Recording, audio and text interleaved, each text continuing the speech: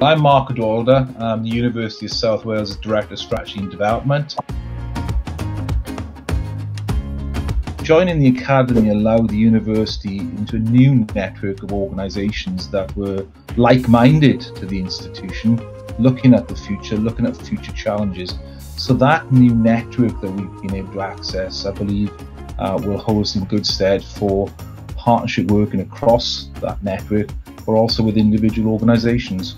I was amazed that I was able to be a part of a cohort that had individuals from a variety of sectors across Wales. I was able to go to different conferences and really understand how to be an ethical leader for the future. It allowed people access to leaders and thinkers that you wouldn't normally see in a leadership program, or you'd be lucky to see in a leadership program. But the individuals had superb access to real forward thinkers in their own domains, and I'm sure that's been to a benefit of them. There certainly is that wow factor.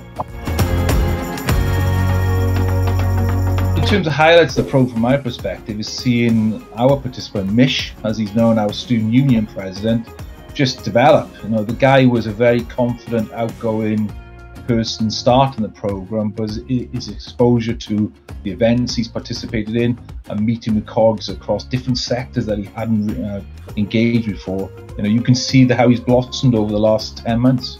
I was lucky to be a part of a conference where I was invited onto the stage and share my experiences to the wider world, as it was an online conference in that sense. And it was an amazing experience to really demonstrate of being an ethical leader.